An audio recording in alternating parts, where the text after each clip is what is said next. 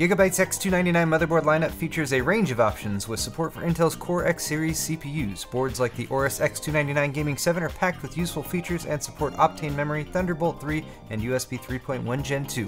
Click the link in the description for more information. Excellent! Arctic Panther, part 2. Alright, basically here's where we left off last time, and first off I have to mention my back plates for my graphics cards. I got a ton of feedback on that. A ton of people said they really liked the idea of going with it, which I was kind of stoked on too, but I also had feedback from several people, including an emergency message from Steve from Gamers Nexus, some messages that he was relaying from people who were getting in touch with him to try to get in touch with me, that this is not the best idea if I can't do all the proper mounting points with the screws for the blocks underneath, and that this will end up leading to potentially overheating VRMs in particular because there's not enough pressure going on there. So with all that considered, very soon I'm going to be switching over to these EK backplates, so I'll get started on that. But beyond that, the next steps for today. Down here we have some examples of hardware I'm going to be installing. Starting off with fittings, these are the EK HDC fittings, 16mm. As far as the PETG outer diameter that they work with. G1/4, of course, just like pretty much all the major fittings you use on the market, and those are going to be everywhere that I need fittings on the build, such as the inlet and outlets of my monoblock right here. Now the inlet has to be right here, the center, because the inlet has to be pushing the fluid directly down over the CPU, because that's where the CPU is. Everything else is cooling, like the VRMs up here and that kind of thing, and this is going to be the outlet. That means I can't quite do the same layout or configuration that I had with the original AP build, so that's gotten me thinking about how to do things a little bit differently. The other things that I wanted to do differently this time was make sure that I had a built-in inlet as well as a drain port. So to add those, I'm going to use these, the EK-AF fill port G1/4 black, and these are basically two-piece things. I actually had to pry this one off with some pliers because it was on there pretty thick, but basically you make a hole in the case, pop that through it, and then secure it from the other side with this ring that goes around the outside, and then you have a built-in port that you can use to easily fill or drain. I'll be pairing that up with the ball valve guy right here, and that's basically just a ball valve. Can let it flow or turn it off, and that will allow me to turn the fill ports on or off. Now, for the drain, I think the best part is going to be, and I'm sorry if you can't see it very well, but right here at the bottom, it's a solid piece of the case that I can drill through. It doesn't conflict with that. It doesn't conflict with the dust filter underneath, and it's clear underneath there as well. So I'll be making a hole right there to put that onto, and won't that be fun? And from there, I'll either use just a fitting to go on there and then tubing off of that, or I might potentially just do this guy right on there. I might do that on the side over there. We'll see. Another thing I've discovered just as I've been looking at stuff is I want to put an exhaust fan here at the back. I wasn't able to do that with the original version because there wasn't enough clearance for the outlets here that I need to put something on for the tubing and the fluid to go through that radiator, and it would conflict with the 120mm fan here. I tried a few things with like putting adapters directly on the outlet ports and stuff, and even potentially shifting the fan down as low as possible because you can fit it below where the actual mounting points are, but even with that it wasn't enough. So what I actually did was the top radiator right now I have shifted over, so basically the two mounting points like here at the middle that each center one has, instead of being there and there, I shifted them over here, so it's missing several screw holes down at the further end and at this end, so I will have to screw through there, but fortunately that fits in there and there's clearance for everything. There's also space at the back through the top right here where I can add a fill port, and so that's where I'm also going to be doing a little bit more case modding. So what I need to do in the near future, other than swapping out those back plates, is get this guy here set up so I can kind of get a gauge on where my pump reservoir and everything is going to be. So this is the bracket that's going to go on the radiator. Also, I have decided not to go with the slim radiator. I want as much cooling performance as possible, so I'm not going to use the slim edition. I'm going to use the original performance edition 240 rad for the front that I had with the original build. So that's going to go in the front there with this bracket on it, and that bracket's going to hold the pump like so. See? That's how it's going to work.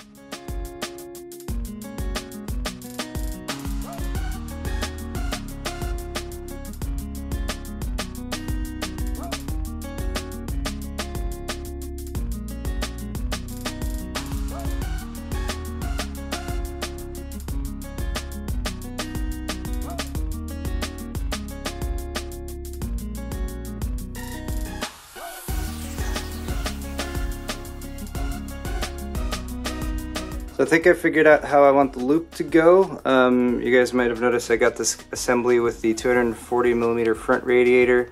It's just kind of hanging in there right now. I did mount it from the other side, but it's got the bracket on the bottom with the DDC pump, and then I put the taller reservoir on it with the special head with the multiple outputs as well as outputs at the back.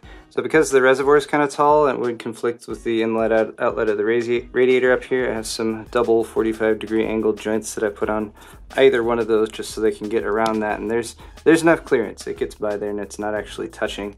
So these are dual rotary fittings, so it means that they have a decent amount of play in them, which will be helpful, as that'll be probably some of the tighter bends I need to do to get that worked out. So starting from where the pump pushes water out right here, I think I'm going to go up and then into this front 240mm radiator.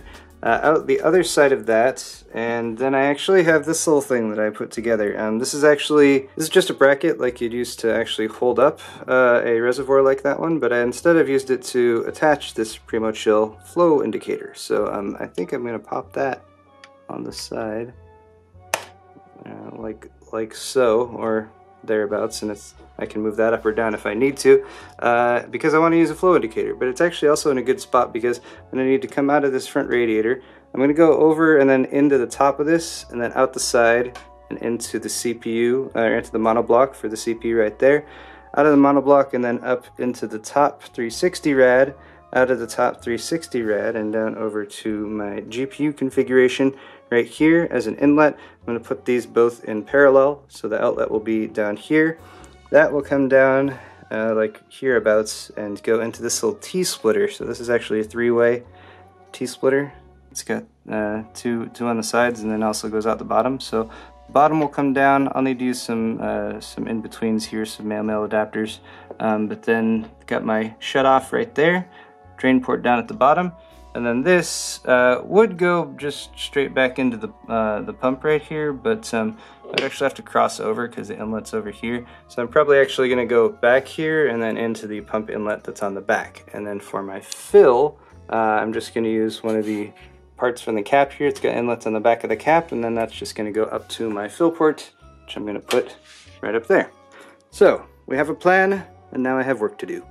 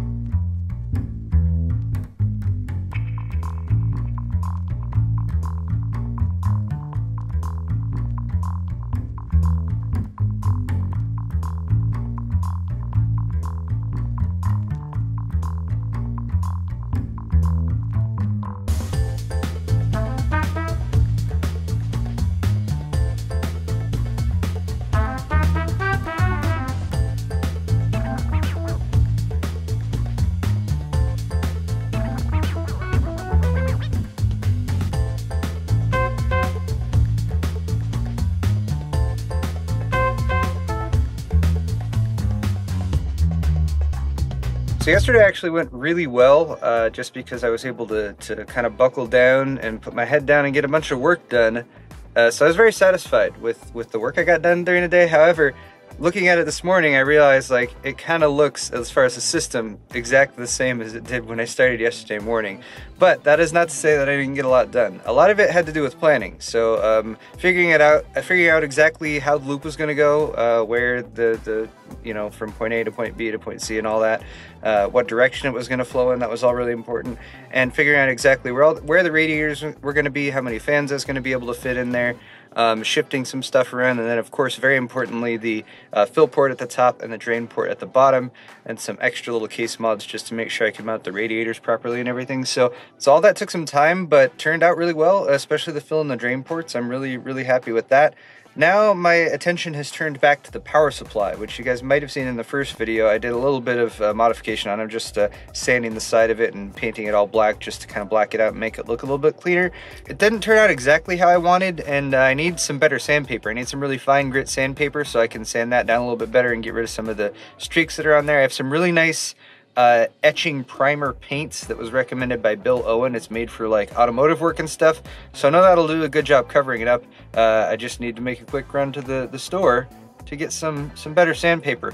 Also, I've realized that whereas the original Arctic Panther had the right 24 pin and 4 8-pin connectors that I had sleeved for the power cables coming from the power supply for the video cards and the motherboard, the supplemental CPU power is only a 8-pin on the original, on the X99 version, and now I need 8 plus 4. So I'm gonna need to figure out how to get an extra 4-pin supplemental CPU power cable, which shouldn't be too tough, but hopefully I won't have to mod things up too much. Anyway, I'm gonna get over to the store.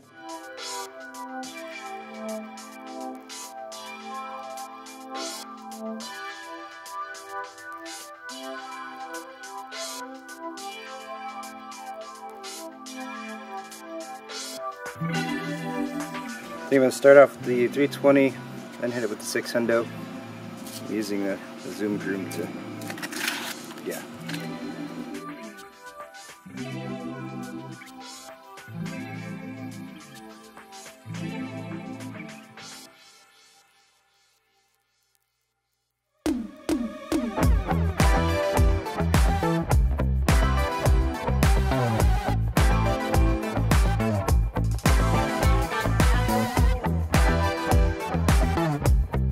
Alright guys, here it is. I am going to do a once over of the system in its current state because I think I've gotten to the point where this video is getting too long, there's too much going on, and I've discovered other things that still need to be done, so it's a good time to probably cut it off. Now the good news is, all of the elements of the water cooling loop are pretty much installed where I want them to be, and I've even gone ahead and, at least for the sake of not lying to you guys in the last video, done my first bit of tubing installation.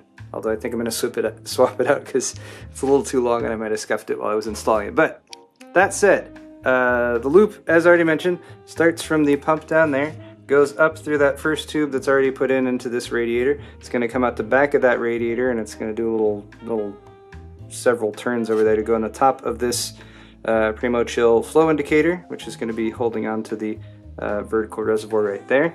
Out of the Primo Chill flow indicator into the monoblock, out of the monoblock into the top 360 rad, out of the top 360 rad into the 2 GPUs in parallel, and then out of that into this little assembly, which I kind of put together last night. I popped a 90-degree angle on the top of that, and I think it actually makes it line up a little bit better with this guy, and just looks a little bit cleaner like that. So that will come out of there and go into here, drains at the bottom, and then out of here and into the back of the pump, so I got to work that out too. So several bends that will be a little bit challenging, but overall nothing too terrible. Oh, and then of course the fill port on the top up there is going to go into the top of the reservoir. So that's planned out. I was able to fit all 7 fans in, so 3 on the top, got my exhaust in the back, got the 2 intakes that are there in the front, and so that's cool. Also probably going to do one in the bottom still as well, although I got to figure out where exactly I can fit that, where it will be the most functional and that kind of thing. I could go without that too, but I'm a little worried that I'd have too much negative pressure So that's all well and good, but you're probably noticing that the main piece that's missing right now is my power supply, and that is presenting a few more just last minute challenges for me. Now, you probably saw me do a bit of repainting on it, which turned out okay, I think. I'm just going to go with it as is. There's still a little bit of texture there as far as where I sanded it, but it's doing okay. But I am in need of an additional 4-pin supplemental CPU power connector. So I had salvaged, or basically stolen, this CPU lead from an EVGA sleeved power supply cable kit, which I figured, well, it's sleeved enough, it's not going to be very visible, so it'll be okay. I was going to rewire that, and I'd have to probably pop the cap off here and swap one of those on and whatever. But then I realized, oh yeah, I have all this stuff in my garage because I save things, including the Fractal Newton 1000 watt modular cable kit. Super easy to open. But then I went in here and I was like, oh good, there's an EPS 12 volt supplemental CPU power connector. And yeah, it's got 8-pin plugs on both sides. So actually the white plug will probably be fine with the power supply. This plug will not fit onto the motherboard because it's a 4-pin and there's capacitors on either side. So that I would need to pop this off either way. So I got to figure that out. I might actually sleeve one of these, or sleeve this one. It's still up in the air, but I've also figured that the cable from the pump comes back here, which actually goes off into two. One for PWM control, plugs into the motherboard, and one for power directly to the power supply, and that's all yellow and blue and green, and there's no way to hide it right there. So I'm pretty sure I'm going to need to pull that off, sleeve it too. So combine that cabling stuff that I need to work out the details for with the fact that I still have all the tubing installation and tube bending to do, and I think we're in for a part 3 for the Arctic Panther videos. I kind of decided when I embarked on this project that I was just going to put about a day to a day and a half of work into each video, kind of cut it off where I'm at, and then give you guys a video for it. So hope you're bearing with me through the multi-part stuff, and I'm trying to do at least one of these a week until it's done. Thank you guys so much for watching though. Hit the thumbs up button if you enjoyed this one, and part 3 coming hopefully very, very soon. If you guys have any feedback, comments, questions, whatever, leave them in the comments section down below and I'll try to take a look at those and give you guys some responses too. And we'll see you guys in the next video.